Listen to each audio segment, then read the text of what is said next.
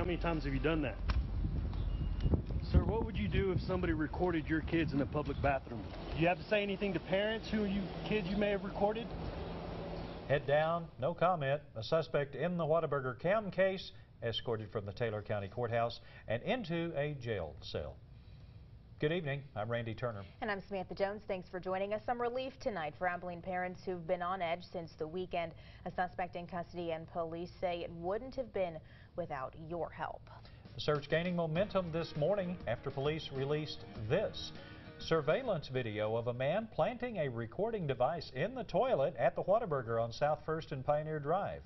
Late this evening, KRBC confirming a man is being held by police. Tonight, we know the suspect is 38-year-old TJ Paul Hessler. He's been arrested on 14 counts of invasive visual recording. That is a state jail felony. Tonight, he's behind bars in the Taylor County Jail while police still work to piece together his crime. We're still looking into that. It looks like it happened pretty quickly from when he put the device in there until it was discovered by the female citizen. Police also searching the suspect's home and towing off his truck. A woman in the home was arrested on an unrelated drug charge.